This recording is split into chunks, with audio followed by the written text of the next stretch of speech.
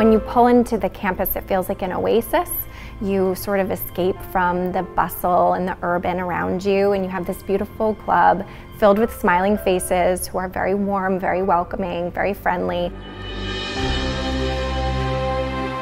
Agawam Hunt was founded in 1897. The club was really considered the elite and premier country club in this part of the country, so it has quite a long and storied history here.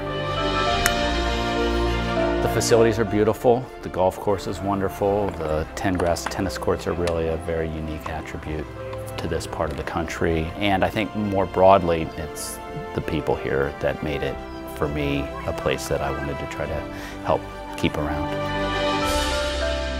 From the very beginning, we felt like we were part of the community, and it's felt like a home away from home for us since we've been members. My husband and I were really searching for something for our family, a place where we could come and our children could make friends, and it was something that was missing for us, in our daily lives. And the minute that we came, we realized this was a place where we wanted to be and spend time.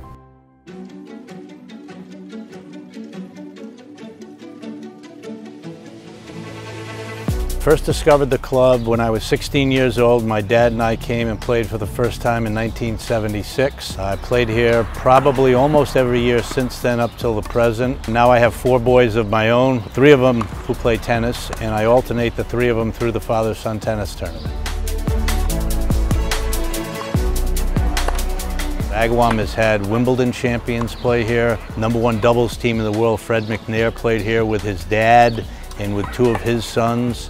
We have some very, very serious competition here. You'll see some of the best father-son tennis in the country here.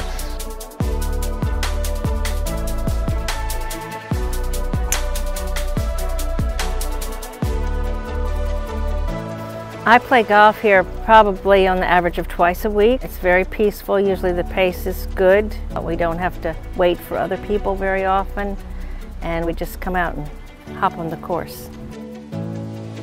We got together with the Nature Conservancy. The Nature Conservancy is really all about maintaining open space, and so they were enthusiastic about this opportunity. We worked with the Agawam to conserve the golf course. The Agawam Hunt golf course is also an oasis in a pretty urban area, so it's important for birds and other wildlife to stop and rest and find food as they move around. So it's ecologically speaking, it's very important regionally, and so that's one of the reasons why we're here.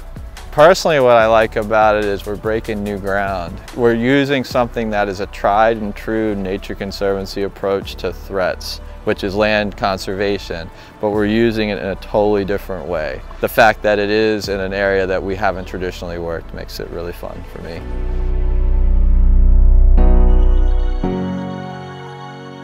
We have a world-class chef, so we're having a lot of fun in terms of the clubhouse and member dining and member events.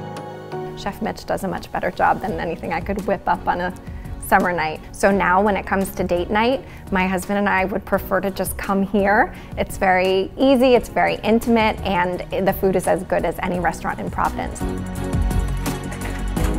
For the girls, Agawam really is this beautiful, rolling green place to do cartwheels and tumble, just lay down and look at the sky and just see the breeze blowing through the trees, and it's just a beautiful way to spend a summer evening.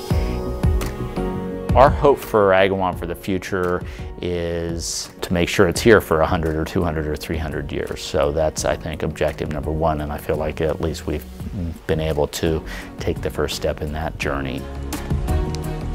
Agawam is local to Providence. It has such an amazingly rich history. It's petite, it's manageable, it's beautiful. Everybody's really warm, really just kind and welcoming and looking out for each other. And that's nice. It's missing from the world largely, so it's nice to have a place where that is still happening.